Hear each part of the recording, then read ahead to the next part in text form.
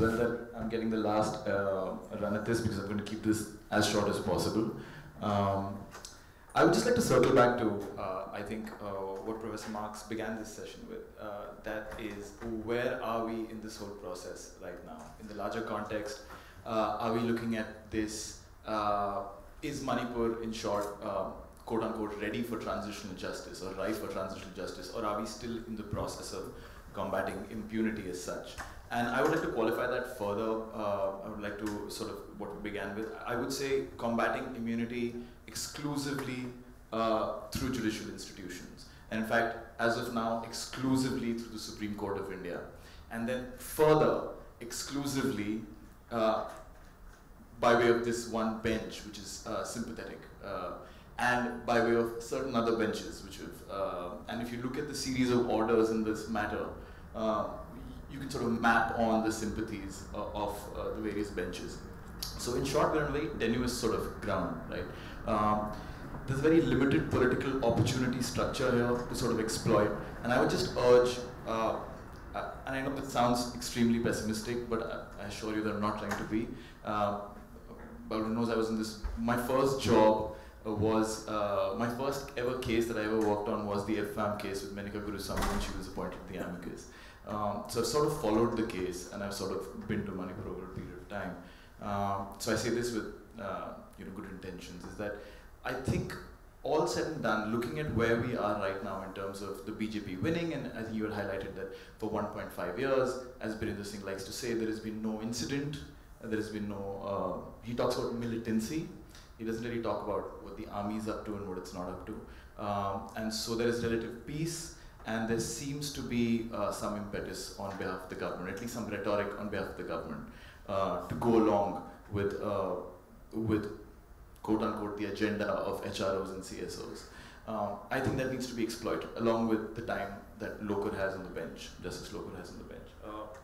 Because if you look at it, if you take a 30,000-foot view of it, the national security rhetoric is not going away anytime soon, be it this government or the next government. In fact, just this year we've seen political activists and political leaders. I mean, if you look beyond extrajudicial killings, and I think any transitional justice framework would also have to address, for instance, custodial torture or temporary disappearances or arbitrary detentions and so on and so forth.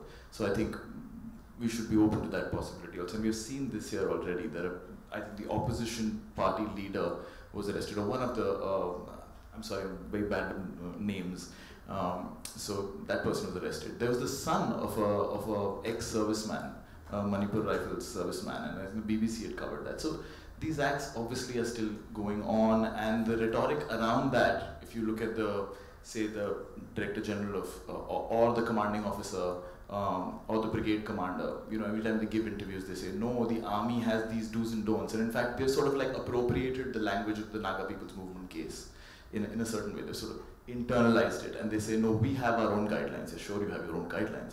But so we're seeing that they're sort of like, they're morphing into this. It usually happens that you'll find the oppressor sort of, quote unquote, again, if anybody has other inclinations or views on this, but you see the oppressor sort of appropriating that language, and I don't think it's going away anytime soon, this whole national security concern as such. And even beyond the AFSPA, it's not just the AFSPA, it's say a lot, correct me if I'm wrong, but a lot of the matters go to paramilitary forces, state paramilitary forces, Tubal commandos, so on and so forth. So the problem is deep, the Section 144 issues, so it's in effect martial law. And that's a battle that has to be sort of fought. As Shiv was saying, I think, to that extent, I would agree with him, sorry, Professor Marks, is that it is a national problem. It's this sort of failure of, it's a nationwide failure. You see it in Punjab, you see it in all these states where there is Naxal insurgency also. You see similar kinds of laws being put in place. That said, right, so I think we're still at the phase of combating impunity, and we just have that opportunity as of now through the Supreme Court.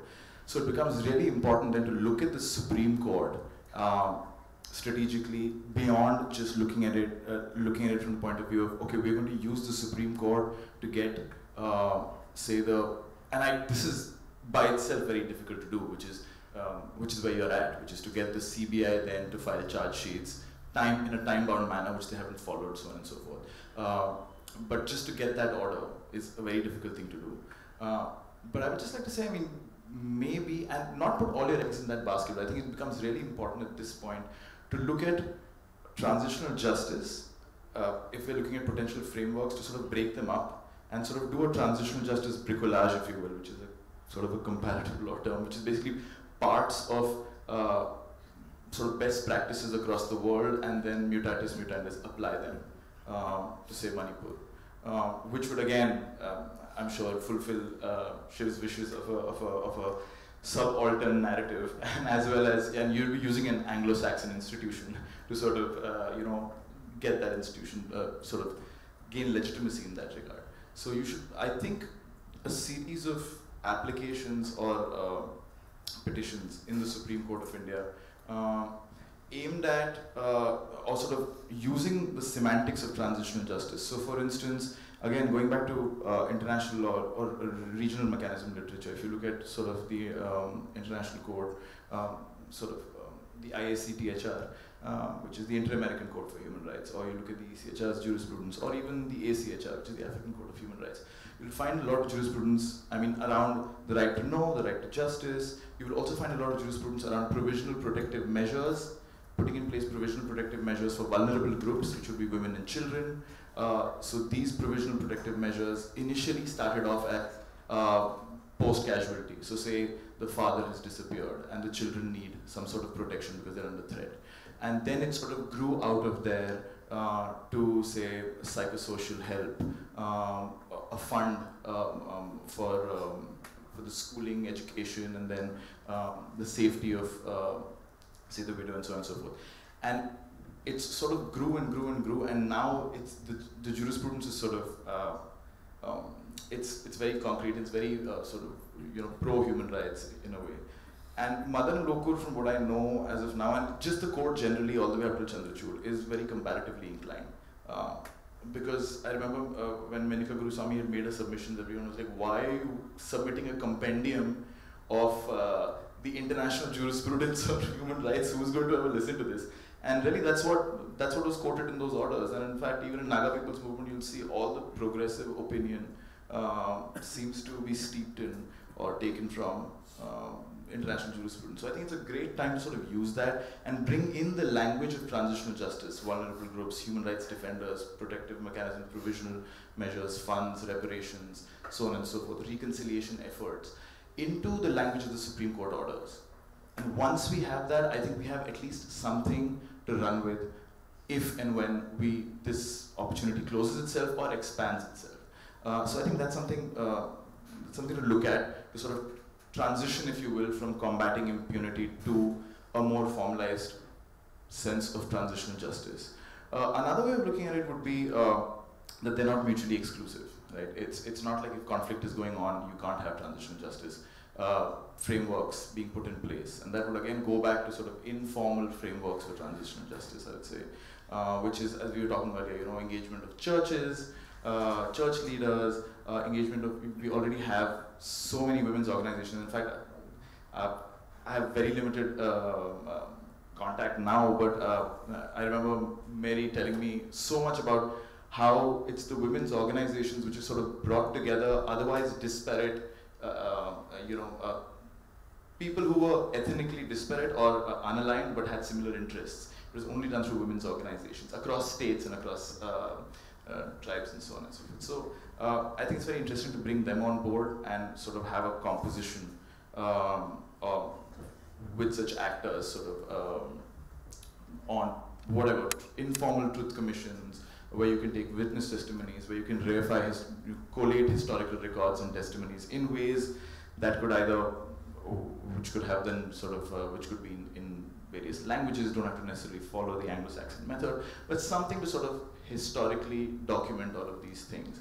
So that would mean firstly focusing institutionally on separate sort of or customized institutions, so truth commissions for instance and so on and so forth. You could have an reparations and reconciliation, reparations and rehabilitation organizations uh, which could be CSOs, composed of CSOs and other sort of culturally significant actors, if you will. And then they can sort of opine on the basis of each case as to what should be the compensation that should be granted. And this is none of this is obviously formally enforceable, but it creates a record, for instance. As far as truth-telling and reconciliation are concerned, you know, to take a, I mean, he's gone now, but he made this comment that, you know, you can engage in transitional justice without the state. I guess you can, but I don't know how far you get with reconciliation and how far you get with truth-telling, especially if you take shades of truth into account, you know, and especially if both of them have to go together, if truth and reconciliation have to go together. So again, these are kind of intractable problems. They sort of resolve themselves on a heuristic plane as you go along. But I would sort of focus on pieces of transitional justice. So maybe creating a historical record, memorialization, focusing on reparations, getting the Supreme Court to sort of endorse that language, getting the Supreme Court to direct the center to fund specific innovative reparative programs. So I think that would be the way to go. Now I'll just end with this because I'm also going on for very long.